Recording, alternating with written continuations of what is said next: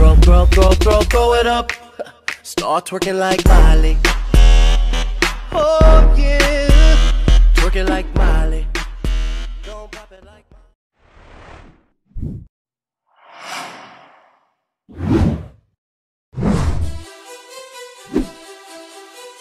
Cell division is required for an organism to grow, mature, and maintain tissues.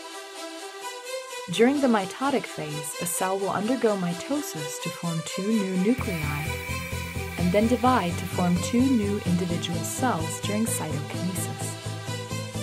Mitosis is the process of dividing the duplicated DNA of a cell into 2 new nuclei. Mitosis is split into distinct stages. The first stage is prophase. The DNA condenses, organizes, and the classic chromosome structure appears. Next comes prometaphase, where microtubules attach to chromosomes. This step is followed by metaphase, where the chromosomes align. Metaphase is followed by anaphase, where the chromosomes separate. Finally, during telophase, nuclear membranes reappear around the 2 sets of chromosomes. Mitosis is now complete. After mitosis, 2 new cells are formed by a process called cytokinesis. Mitosis is only one part of what is called the cell cycle. For many eukaryotic cells, a cell is duplicated every 24 hours. Most of the life of a cell is spent in interphase. Interphase consists of 3 stages called G1, S, and G2. G1, or gap1, is the first growth stage of interphase. In G1, the cell grows to nearly its full size and performs many of its specific biochemical functions that aid the organism. Next is the S, or synthesis phase. This is an important stage because it is during the S phase that DNA in the nucleus is replicated. The cell next enters another growth stage called G2, or gap2. It is during G2 that the cell finishes growing. Once the cell has duplicated DNA in the nucleus and 2 centrosomes have appeared in the cytoplasm, mitosis can begin. For a typical eukaryotic cell, this will last about 80 minutes. During the first stage of mitosis, called prophase, we first see the classic chromosome structure. This occurs through a condensation process. At the same time, protein strands called microtubules appear from the centrosomes in animals. Finally, the structure found within the nucleus, the nucleolus, disappears. Next, prometaphase begins when the nuclear membrane is broken down. At the same time, microtubule strands, or spindle fibers, are growing from the centrosomes. These strands attach to a protein structure called the kinetochore.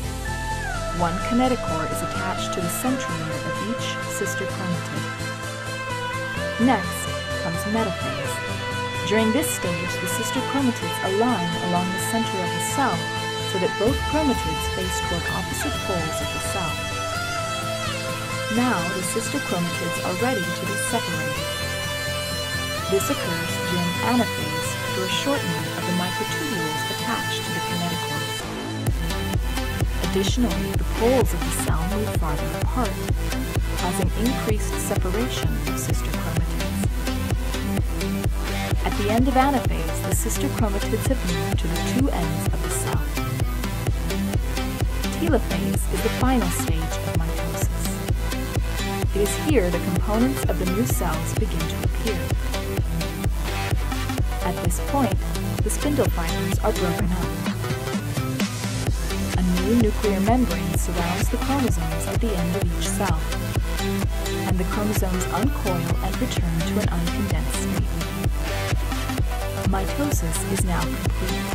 The formation of 2 cells is all that remains. Following mitosis, the cell undergoes a process called cytokinesis. First, the cell is compressed by a contractile ring that divides the cell in nearly equal halves. By now, the organelles in the cell have been replicated and are now divided between the 2 halves of the cell. This includes mitochondria, Golgi bodies, and the rough ER. Plant cells also have chloroplasts.